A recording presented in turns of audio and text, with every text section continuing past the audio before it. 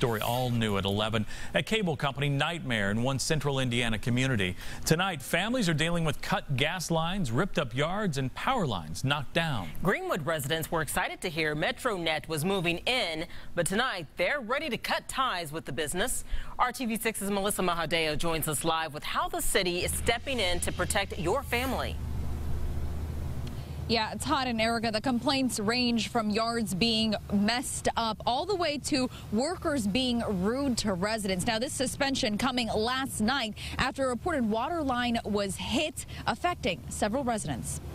It won't take long to notice the typically pristine lawns of these Greenwood residents have been through some work. It's something that we need to address. City engineer Mark Richards says Wednesday night the city ordered provider Metronet to immediately stop laying down fiber optic lines after resident complaints added up. We have a number of gas line hits, water lines, sanitary sewers, I think a couple of electrical lines. Steve Biggerstaff with Metronet says line cuts happen, but this many is unusual. No matter how well things are done, there will be opportunity to get into something, whether it be water, whether it be sewer, whether it be gas or whatever. But you do everything you can to avoid that. It's very surprising. What's worse, the city says some residents accuse workers of being disrespectful and taking breaks on their porches. To be honest with you, I was shocked. I was surprised. It took me a while to start,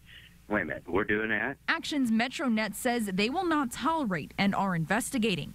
In Greenwood, we found several residents also excited about the new service.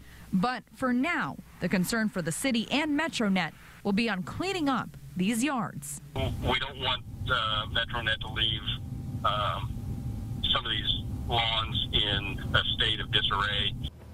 Now, both the city and Metronet say they are investigating each of these complaints.